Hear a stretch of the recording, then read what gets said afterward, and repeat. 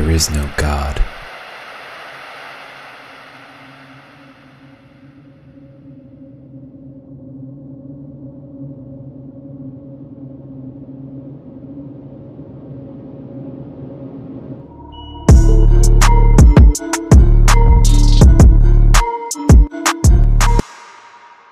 Wachenröder, Wachenröder, Wachenröder, Wach. Ugh.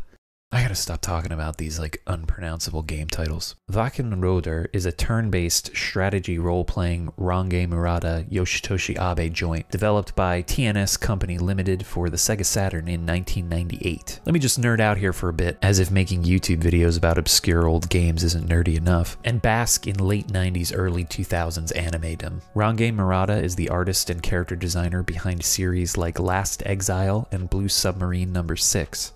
While Yoshitoshi Abe is one of the main creative forces behind projects such as Serial Experiments Lain, Haibane Renmei, and Niea Under 7. Yasuyuki Ueda was also involved in the development of this game, and while he's a pretty good artist in his own right, he's mostly known for his role as producer on many of the series mentioned above. Wachenröder is like a niche, underground 30-something anime fans' dream team collaboration. Think about how hyped people were when Hironobu Sakaguchi, Yuji Horii, and Akira Toriyama came together to produce Chrono Trigger, and maybe you'll get an inkling of the wonder that me and probably about 5 other people feel at hearing Murata, Abe, and Ueda collaborated on a game. And hopefully, for the love of God, that's the last time I have to pronounce all these names from other languages. Jesus Christ. But yeah, like, not to deflate things so early on in the runtime of this video, but Wachenröder ain't as good as Chrono Trigger. But anyway, Wachenröder is a Japanese-only release, and there was an effort to translate it a few years ago by a fan translator who goes by the name of Knight of Dragon. Unfortunately, he never got a fully working fan translation patch going, and it seems like the project has been abandoned for the time being. You can still hunt down the partially completed translation if you put in some effort, but just know that it crashes after the second fight, so you'll only be able to play the first hour of the game in English. A nice little demo though. There will be a bit of footage from this abandoned translation along with the original Japanese game. This isn't a breakdown of the entire game or anything though. I guess the point of this video is just to show off this neat little hidden gem, and maybe, hopefully, somebody with the right know-how will be able to pick up where Knight of Dragon left off. We can always dream. In a departure from many Japanese tactical role-playing games on the market, and even just role-playing games in general, Wachenröder is set in a steampunk-inspired sci-fi world where the upper class have built several heavy water treatment facilities, whose refining process creates soot and pollution that feeds directly into the poorer regions of the island of Edward, where the game takes place. We take control of Lucien Taylor, a young man who's from a poor family in the slum district of Violent City. And if that name alone isn't enough to paint a picture of the town, then yeah. He lives with his twin sister and his father. Their mother died when the two siblings were young from an illness known as heavy water syndrome, caused by the pollution from the heavy water treatment facilities. Lucien's sister was born with the disease, which is also referred to as frightening light syndrome, since sunlight can also burn the flesh of those afflicted. Lucien's sister even mentions at one point that even the light from the full moon is enough to burn her skin. This is all pretty heavy, and it really plays up some of that late 90s anime melancholia that was prevalent in a lot of anime and video games at the time. Since this is a JRPG, you can bet that even if we find out that there actually is a god, we're definitely going to kill it. Lucien hears a rumor about a fighting competition where wealthy patrons bet on slave fighters. The fights are, deadly, but profitable. And later, Lucien seeks out a recruiter of these tournaments and is given a weapon called a sledge, basically a mechanized steam-powered sword. Lucien proves he can wield the sword and mercilessly cuts down another fighter recruit in the streets. He then leaves for a week, traveling around as a tournament fighter, earning enough to buy medicine for his ailing sister, but he returns too late.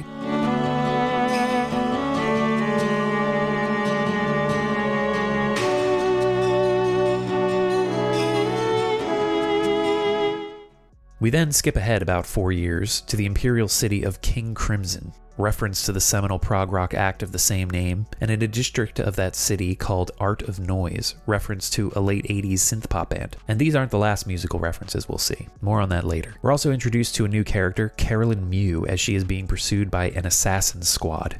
Meanwhile, inside a bar, we see Lucien getting into an argument with some drunks. Lucien, who is also drunk, decides to take it outside at the behest of the bar owners. But at the same time, Carolyn and the assassin squad show up at the entrance of the bar. The junks get cut down while Lucien is still stumbling his way outside. In a drunken stupor, Lucien sees Carolyn as his dead sister and decides to protect her from the assassin squad. Meanwhile, another young woman named Small, clearly a roguish type, watches from a nearby rooftop, hoping to steal Lucien's belongings after he gets himself killed and sell Carolyn, since she's clearly an upper-class type and will probably fetch a good price. Not sure how much YouTube's algorithm likes it when you mention forced indentured servitude in a video, but yeah, this is actually a big problem in the world of Wachenröder and something that will pop up throughout the story. All of this is just the setup and finally leads to the first battle. Wachenröder is from a time when games really took their time with dialogue and cutscenes. My recording time is already at almost half an hour, and I'm just now getting into the unit setup screen. I realize it can be a bit trying to sit through all of this when you first pick up the game, but honestly the presentation and the characters are intriguing enough that I really got into it and didn't even notice that much time had passed since I turned the game on. It's a mark of a good story when you just get sucked into it and forget that you're actually supposed to be, you know, playing something. Anyway, so we finally get our first taste of battle, which works like most strategy RPGs. The battlefield is small and broken into a grid. You have an isometric view and can move a certain number of spaces depending on your action points. Thanks to the AP system, you can potentially take several actions with a single character during your turn. This is neat, but it also takes the strategy out of the strategy RPG a bit. To me, the most engaging and nail-biting part about a good strategy RPG is setting up your characters and making a move, then hoping that you've done enough damage to off an enemy or have high enough health or defense to tank their counterattack, and just letting things play out. Here, if you keep an eye on your AP, you can almost always move yourself out of harm's way after attacking. You also have a lot of ways to dole out high damage. Wachenröder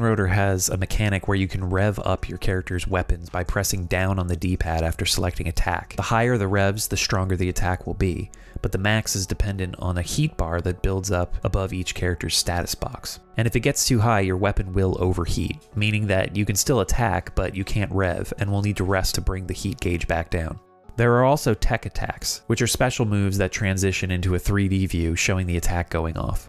Gotta love when the Saturn tries to show off its 3D capabilities. So there are some cool mechanics at work, but most of them just make you feel really OP. As long as you don't just throw yourself into a group of enemies, you'll mostly be dealing out huge damage with little consequence. I've seen a lot of people who've played Wachenröder complain that the overall difficulty is pretty low, especially with the ability to enhance your attack power by revving weapons and using your tech attacks liberally. I don't really see that as a problem though, especially if you're just interested in checking out the story, which along with the grim world and gritty art style are the main draws of this game. Though I can see how a lot of strategy fans might be put off by the ease of the proceedings here. As far as the first few fights in the game go, things are pretty straightforward, though the second fight does have you flipping switches to extend bridges while you run away from a group of powerful enemies, which is a nice change of pace. I actually really like that battle. Man, and I haven't even mentioned the other huge draw of this game yet, which plays into all the classic rock references a bit too, and that's the soundtrack. Get this, Ian MacDonald, who was a founding member of the bands King Crimson, where Imperial City in Wachenröder gets its name, and Foreigner composed tracks for this game.